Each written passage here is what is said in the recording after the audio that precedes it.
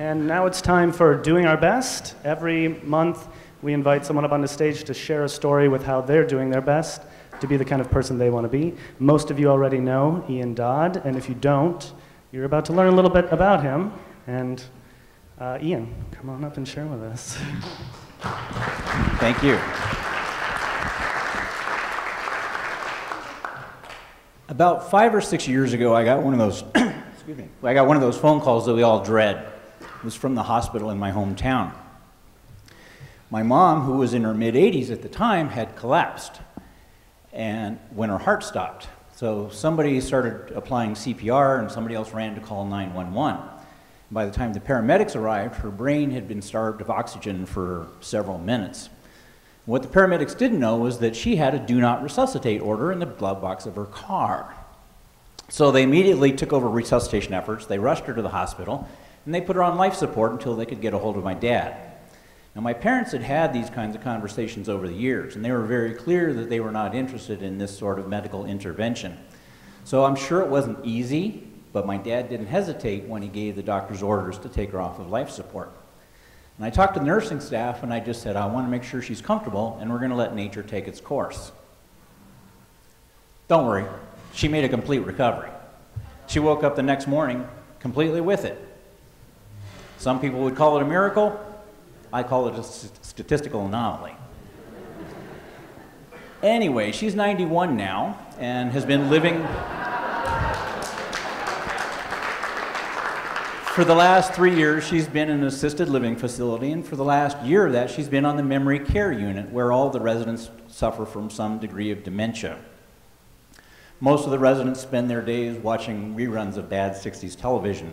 And the staff have to keep a close eye on them because with the inoffensive monochromatic paint scheme, it's pretty easy to get lost in the place. So yeah, it's as depressing as I make it sound. There's a little table by the elevator where they put pictures and notes of remembrance about residents who have passed away. I guess it gives them a sort of constantly updating decor. Sorry, black humor. Anyway, so Margo and I went to visit her over Labor Day last month, and we had to go with her to the annual visit to her cardiologist. He had said he needed a family member there because it was time to make some decisions. When she died the first time, she got a pacemaker put in, and the service life of the battery that powers that pacemaker is coming to the end of its expected life. So we had to talk about the options. Well, fortunately, we had information about this from months previously, so we'd had a chance to have these conversations over the course of the summer. And so despite her dementia and sort of the way she reweaves reality with every conversation, there's one thing my mom's really clear about, which is that life has gone on too long and she wants out. Now, she would never have the courage to take her own life, but here was an option. Let the battery die, and she dies too. So we told that to her cardiologist, and he was completely sympathetic, completely supportive, didn't try to argue her out of it, and he said, great, well then let's talk about what the future looks like. And he kind of laid out the time frame for the next few months, what she can expect, and he told us that in his best estimate, this battery might last 6 to 9 months, maybe a year at the outside. And then at the very end, he made what I thought was a really extraordinary offer. He said, look, if life ever gets so unbearable and so difficult, I can turn this thing off with a few keystrokes over a Wi-Fi network. So part of living better is dying better, and part of helping often is helping others. So I guess for us, doing our best over the next few months is helping my mom make this transition out of life.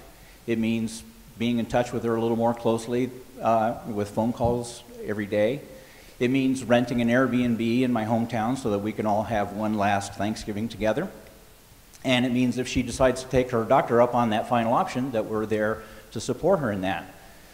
So like I said, part of living better is dying better, and part of helping often is helping others to die better too.